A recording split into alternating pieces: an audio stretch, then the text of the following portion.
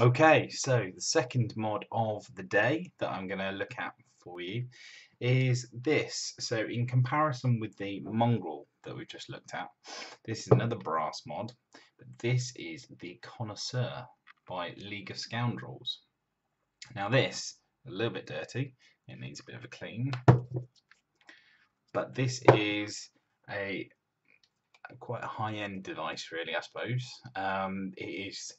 It was designed, I suppose, as the sort of the entry-level version of the League of Scoundrels mods, so something a little bit more affordable. So I think they're about 150 quid when they first came out. I picked this one up second hand, but it's it's still in great condition. Needs a bit of a polish, as I said, but let's have a little look at it. So you've got very lightly engraved this time on here. You can see Connoisseur down the side, so it's that logo right there. It comes in this box, as you can see, so it's a sort of a pop-off box with some bubble wrap and a card telling you how to use it. Not a huge amount to be surprised of that in there though. This one's signed by Benny, the guy who invented it or designed it, and as you can see, this is brass. In terms of this one, it's actually one of the safer mods that you can get. So it's not a hybrid. This has got a 510 pin. I say a pin, it's actually a ball bearing. So let's take it apart.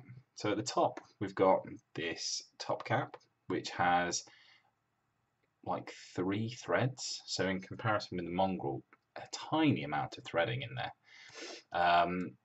3 threads at the top. What you can do is then, and it's difficult to do at the moment because this is quite firmly in there, but you see this piece here, you can see it there. This is a piece of plastic or Delrin or whatever it might be that's threaded, which threads into the top piece there, and then there's a ball bearing, so you get an even point of contact on the top, if you can see there. And you can adjust this up and down for battery rattle or your atomizer, whatever you want to do. Then you've got inside, you've got some nice beefy threads on the inside there. You've got this beautiful sort of hourglass shape.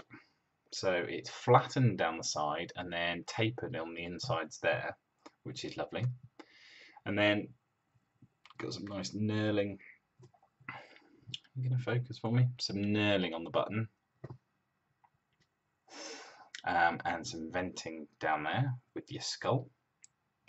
That then unscrews nice and easily. Again, very few threads on that switch there.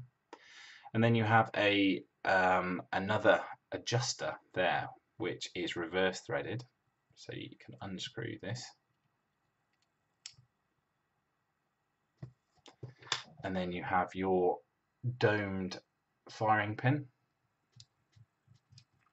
like so, which is copper. And then you've got more venting on the inside there, which corresponds with the venting on the back. What you would do to disassemble this is just unscrew this pin here, and then it pops out, and then there's magnets inside here, so opposing magnets, which really nice and simple. You've got to remember that this is reverse threaded. I suppose my only sort of real gripe with this is that actually some of the plastic threading is not as good as maybe I would like. I don't really know why they used plastic threads on the metal. I can just see it getting eaten away, getting chewed up if you're a little bit rough with it. It's a little bit counterintuitive with the reverse thread sometimes, but that's how you adjust for your battery rattle. Oh, you can also put a buffer, so a little O-ring on the top there to give you a little bit of bounce. I don't use it. I don't think you need to use it particularly, and I've lost it a couple of times, but you can put that in there, and that gives your battery a little bit of cushioning. But nice looking switch. To make sure that you got it the right way up, you make sure that you've got your Connoisseur logo at the top. Screw that in nicely like that. I'm just going to use the goon again on this. fresh battery, I think.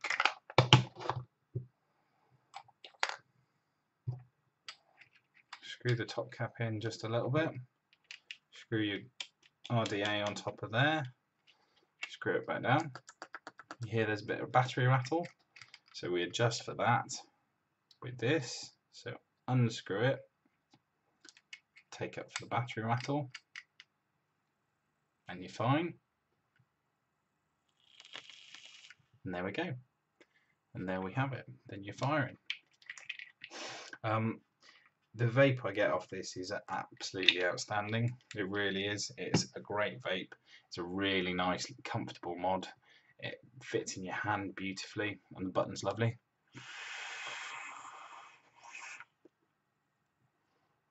To be fair, there's nothing to not really like about this. The only things that I would say is it's a little bit more fiddly to set up than a hybrid, but other than that, nothing.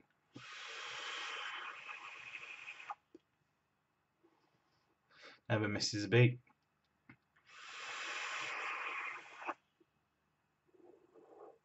It is a slightly taller mod to accommodate for the button and the hybrid.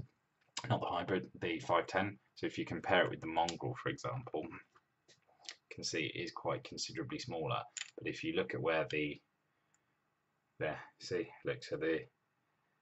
top cap and the button, it's about the same size in terms of the actual piece that you have the